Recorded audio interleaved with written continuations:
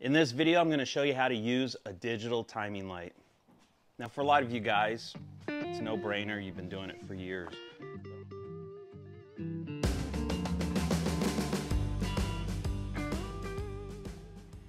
All right, so we're going to pretend this is on an engine. This is a harmonic balancer, and this is your timing chain cover. And right here is your timing mark. So you're going to hook up the timing light to the #1 spark plug wire, and then the other two wires are going to go to the positive and negative side of the battery. As the engine's running, it's going to flash a light. So we're going to start off talking about a normal timing light, a regular old school timing light. So as the engine's running, you're going to see the timing mark here appear. So if this was where you saw it appear, you're basically top dead center. Anything on this side of the mark is going to be retarded, and anything before is going to be advanced. So we've got 5 degrees advanced, 10 degrees, and 15. And on this side, you've got 5 and 10. So typically, for stock applications, usually you'll see that sticker on your, I think on the fender well, it'll say like, and that's usually like, I don't know, late 60s, early 70s cars, you'll see something that might say 2 degrees top dead center for stock applications. And what I would usually do is I would usually run around 8 degrees advance for a stock application, and it would run pretty good there. But for performance, you know, there's a lot more involved. You want to go and find total advance. Well, total advance is difficult to do with this type of harmonic balancer and timing marks. What you would need is you need a piece of tape on here, because if we were going to run this engine at higher RPM, say 2000 RPM, to see total advance, to get past the mechanical advance on the distributor, once you ran it at that higher RPM, this timing mark is going to come down here somewhere, and you're not going to be able to see it. Or even if you do see it, it's like, well, what is that? I can't tell if that's 32 degrees or 27 degrees, you know? So then what you would do is put a timing tape on your harmonic balancer. So then it would have marks come across the harmonic balancer. And then the mark here would be like, say, 30 degrees or something like that. With the digital timing light, what's nice about those is it's kind of a different approach. You're still using a strobing light, you're still hooking it to the #1 spark plug wire, you're still hooking it up to the positive and negative side of the battery. Only when the engine's running, you have a digital screen. So let's just say that this engine was running, and it's running at around 32 degrees total advance. RPM is around 2000 to 2200 RPM right now. We're past the mechanical advance.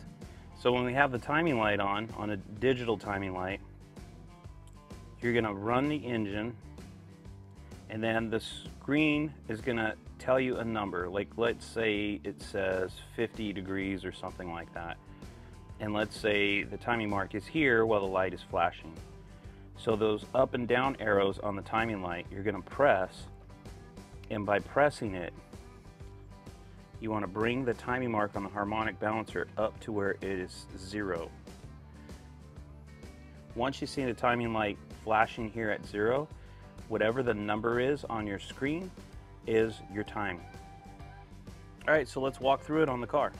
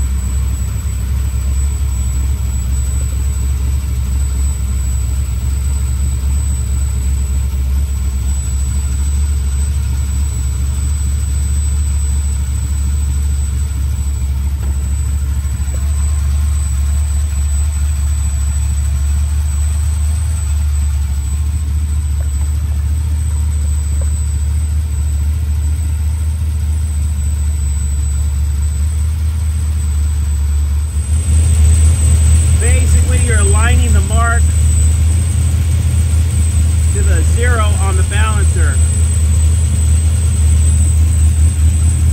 So when you're adjusting this number, this isn't really changing the timing.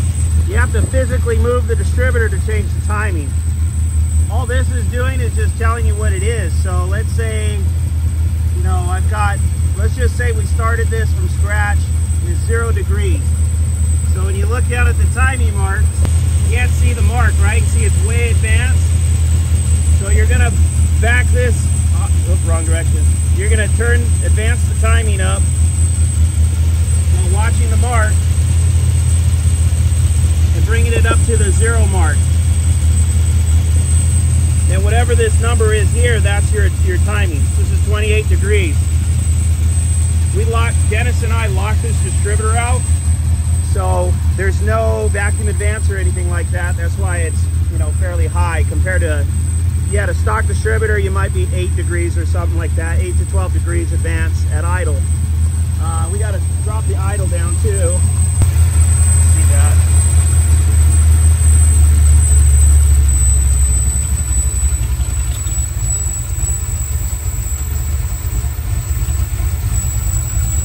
So one thing I wanted to clarify was the RPM. When you're looking at the timing light on the right hand side, that's the RPM that the engine is running at. In this particular case, this distributor is locked out, so it doesn't matter if the engine is running at 200 RPM, 800 RPM, 3000 RPM, or 6000 RPM. The timing that you see is going to be the timing that the engine is running at all the time.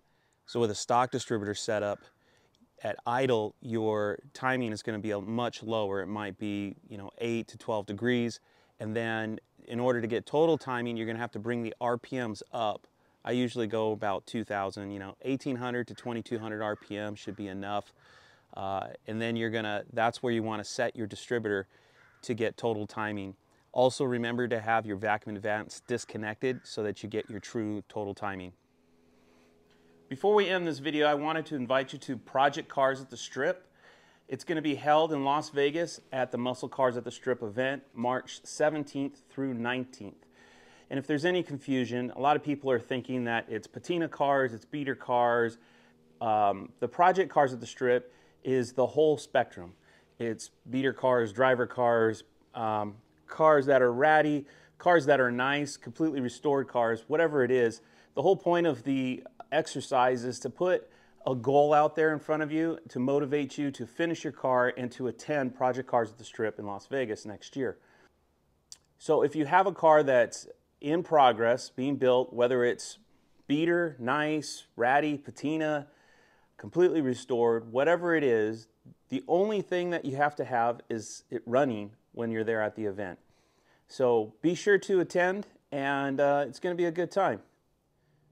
And one more quick announcement, I just switched distributors for my t-shirts, so if you'd like to get a Jonny Mopar t-shirt that has a 68 Charger on the back of it, I'll show a picture here, and you could go down to the link in the description below and get yourself a t-shirt.